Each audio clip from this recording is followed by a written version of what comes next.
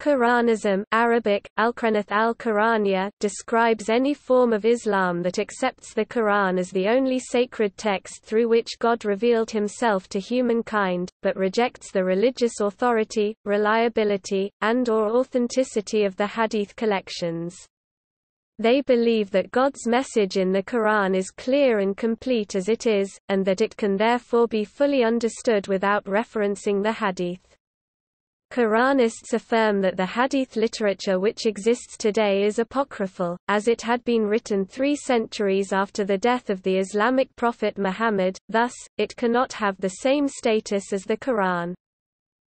Quran alone Islam is similar to movements in Abrahamic religions such as the Karaite movement in Judaism and the sola scriptura view of Protestant Christianity.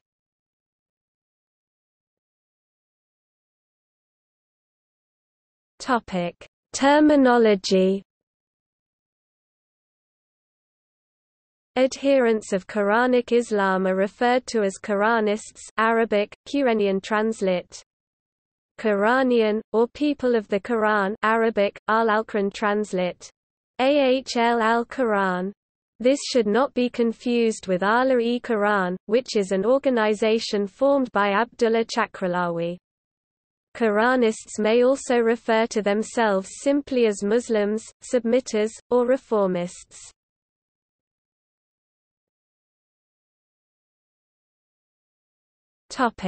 Doctrine. Quranists believe that the Quran is the sole source of religious law and guidance in Islam and reject the authority of sources outside of the Quran like Hadith and Sunnah. And, citing Quranic verses like 638-39 and 6-114-115, they believe that the Quran is clear, complete, and that it can be fully understood without recourse to the Hadith and Sunnah. Therefore, they use the Quran itself to interpret the Quran. A literal and holistic analysis of the text from a contemporary perspective and applying the exegetical principle of tafsir al-Quran by al-Quran, explaining the Quran with the Quran, and the jurisprudential principle al-asl fi al-kalam al-haqiqa, the fundamental rule of speech is literalness, without refracting that Quranic usage through the lens of history and tradition. This method of interpreting the Quran is different from the method favored by most Sunni and Shia exegetes, known as tafsir by al-Madhur, interpreting the Quran with narrations, i.e., hadiths. In contrast to Quranists, Sunnis do not believe that the Quran is detailed. They believe that, the Quran needs the Sunnah more than the Sunnah needs the Quran. Inna el-Quran awaju ila el-Sunnah mina el-Sunnah ila el-Quran. This methodological difference has led to considerable divergence between Quranists and Sunnis and Shia in matters of theology and law. The extent to which Quranists reject the authenticity of the Hadith and Sunnah varies, but the more established groups have thoroughly criticized the authenticity of the Hadith and reject it for many reasons. The most prevalent view being the Quranists who say that Hadith is not mentioned in the Quran as a source of Islamic theology and practice, was not recorded in written form until a century after the death of Muhammad, and contain internal errors and contradictions.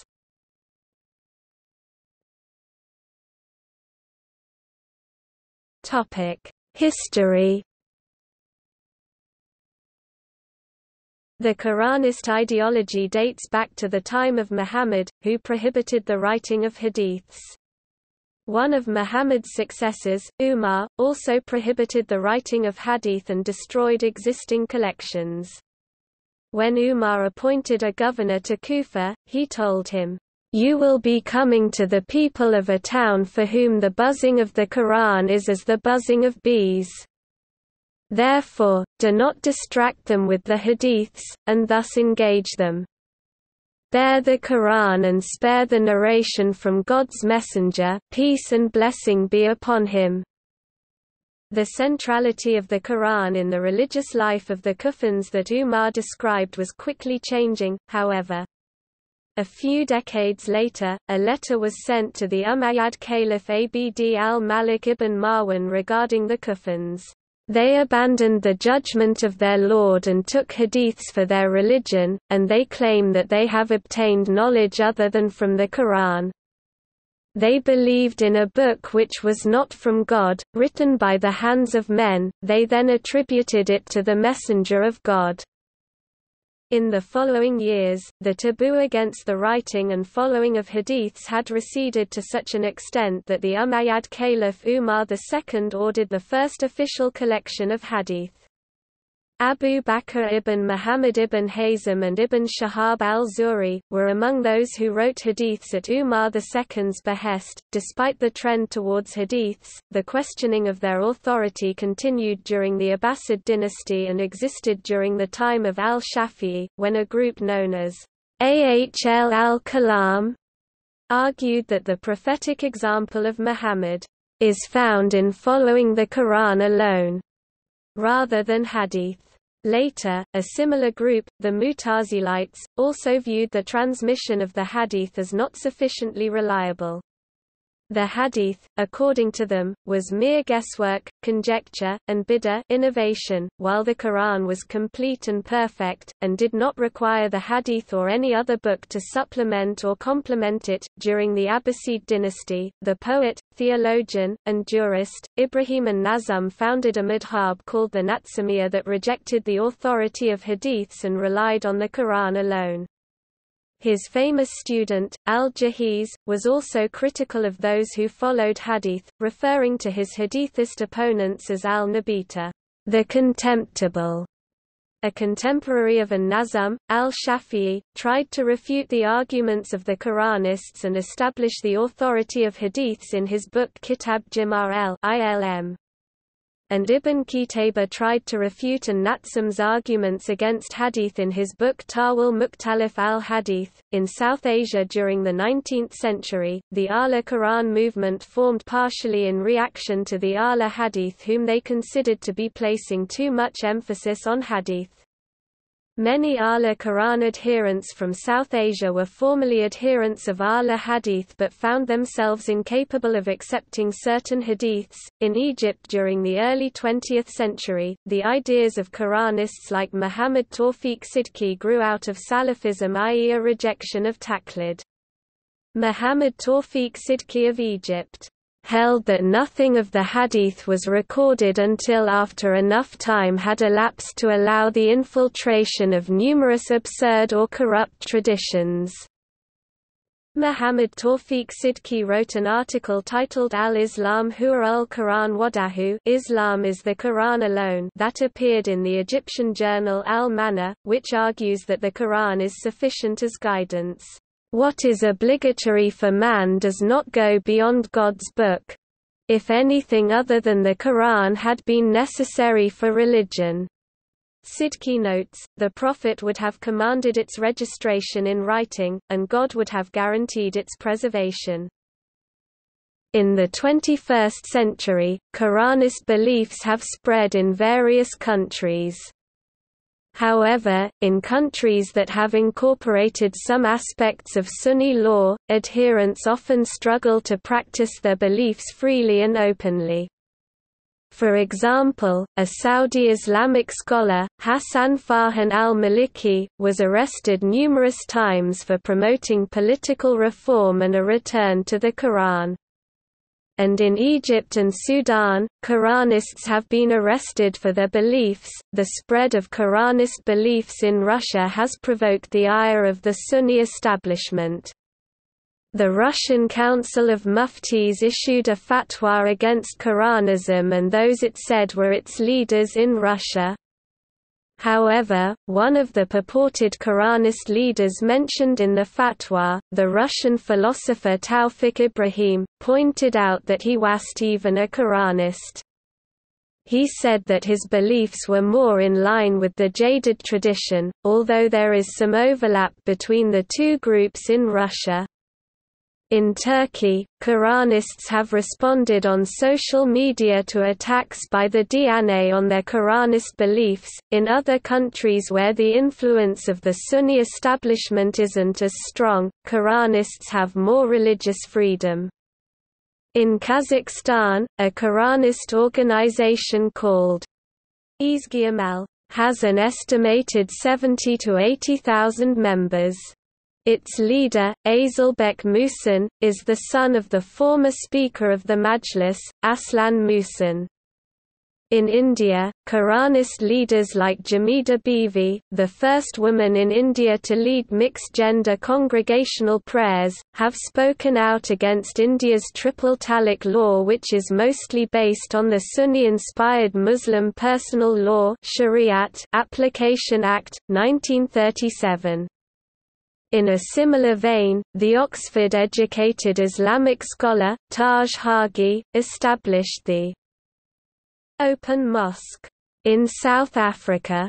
As the name implies, Hagi intended the mosque to be more open to demographics traditionally shunned by Sunni and Shia mosques, like women. Hagi describes the principles of the mosque as Quran-centric, gender equality, non-sectarian, intercultural and independent. Hagi has also criticized what he calls the toxic trio of hadith, sharia, and fatwas.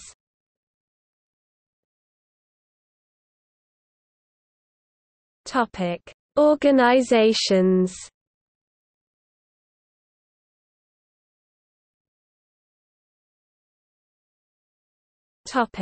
Ahle Quran. Ahle Quran is an organization formed by Abdullah Chakralawi, who described the Quran as Ahsan Hadith, meaning most perfect hadith, and consequently claimed it does not need any addition. His movement relies entirely on the chapters and verses of the Quran. Chakralawi's position was that the Quran itself was the most perfect source of tradition and could be exclusively followed. According to Chakralawi, Muhammad could receive only one form of revelation, wahi, and that was the Quran. He argues that the Quran was the only record of divine wisdom, the only source of Muhammad's teachings, and that it superseded the entire corpus of hadith, which came later.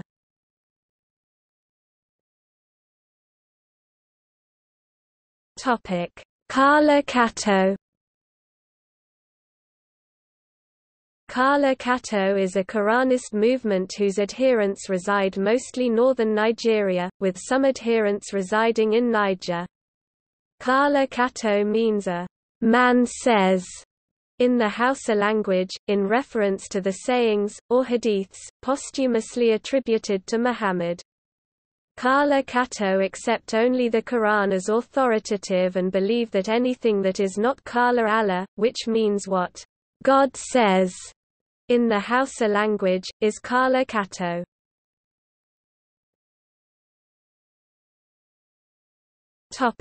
Malaysian Quranic Society. The Malaysian Quranic Society was founded by Qasim Ahmad. The movement holds several positions distinguishing it from Sunnis and Shias, such as a rejection of the status of hair as being part of the aura, therefore exhibiting a relaxation on the observance of the hijab, which according to Quranists is not in the Quran.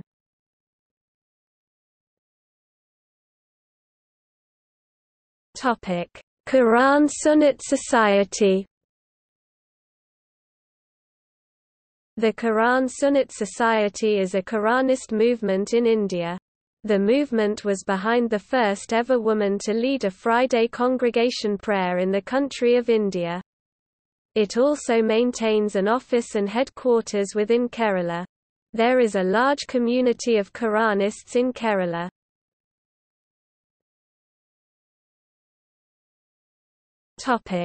Submitters.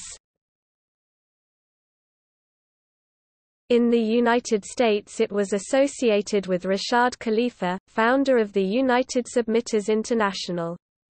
The group popularized the phrase, the Quran, the whole Quran, and nothing but the Quran. After Khalifa declared himself the messenger of the covenant, he was rejected by other Muslim scholars as an apostate of Islam. Later, he was assassinated in 1990 by a terrorist group. Those interested in his work believe that there is a mathematical structure in the Quran, based on the number 19. A group of submitters in Nigeria was popularized by High Court Judge Isa Othman.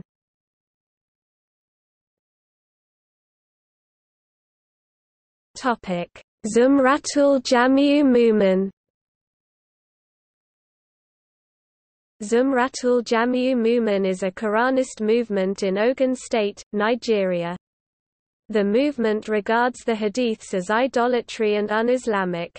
The group believes in refuting hadithist dogma, conveying the message of the Quran alone to non-Muslims and inviting them to it, to make efforts to integrate new converts into the Muslim community, and to recruit manpower and provide training for dawah workers.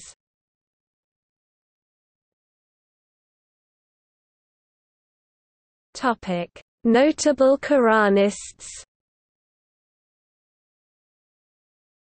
Qasim Ahmad (1933–2017), a Malaysian intellectual, writer, poet and an educator known for his rejection of the authority of hadiths.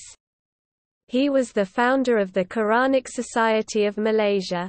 At the time of his death, he was working on a Malay translation of the Quran. Rashad Khalifa (1935–1990), an Egyptian-American biochemist and Islamic reformer. In his book Quran, Hadith and Islam and his English translation of the Quran, Khalifa argued that the Quran alone is the sole source of Islamic belief and practice. However, he also claimed that parts of the Quran were fabricated, precluding him from being a strict Quranist. He further declared that the Hadith and Sunnah were satanic inventions under Satan's schemes.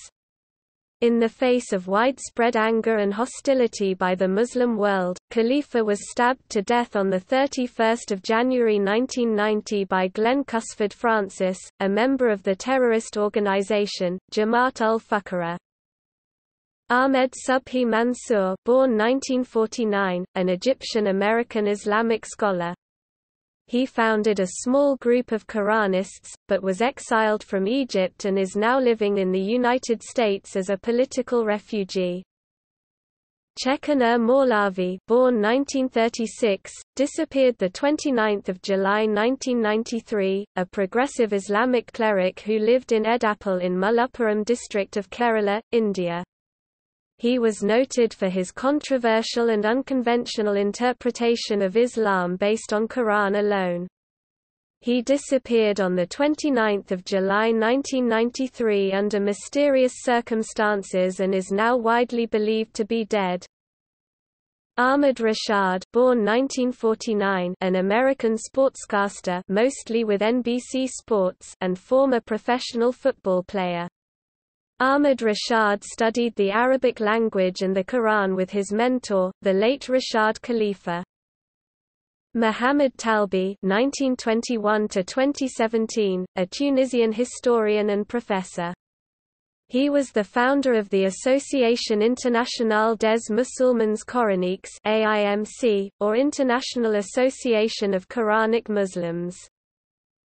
Edip Yüksel, born 1957, a Kurdish-American philosopher, lawyer, Quranist advocate, author of 19, God's Signature in Nature and Scripture, Manifesto for Islamic Reform and a co-author of Quran, a reformist translation. He taught philosophy and logic at Pima Community College and medical ethics and criminal law courses at Brown Mackie College.